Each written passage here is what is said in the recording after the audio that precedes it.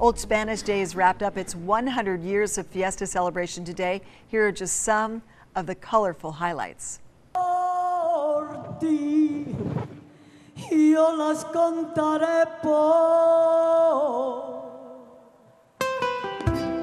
Fiesta fans enjoy free events for 5 days thanks to year-long fundraisers. Although some events began after the 1925 earthquake, Old Spanish Days celebrated its 100th year. The number appeared on the Spirit Georgie Toppin's fan.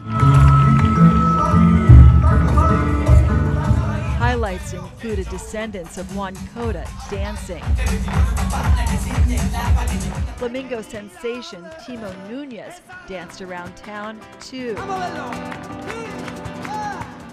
And a reunion of Spirit and Junior Spirits took the stage at Fiesta Pequeña and on a float in the El Desfile Historico parade. It's just been so much fun seeing everyone again and also meeting all the new spirits over the years and being in the parade and just reliving old times. Members of our news crew rode in a carriage too, between the horses, ridden along Cabrillo Boulevard from the Carriage Museum to the Chromatic Gate.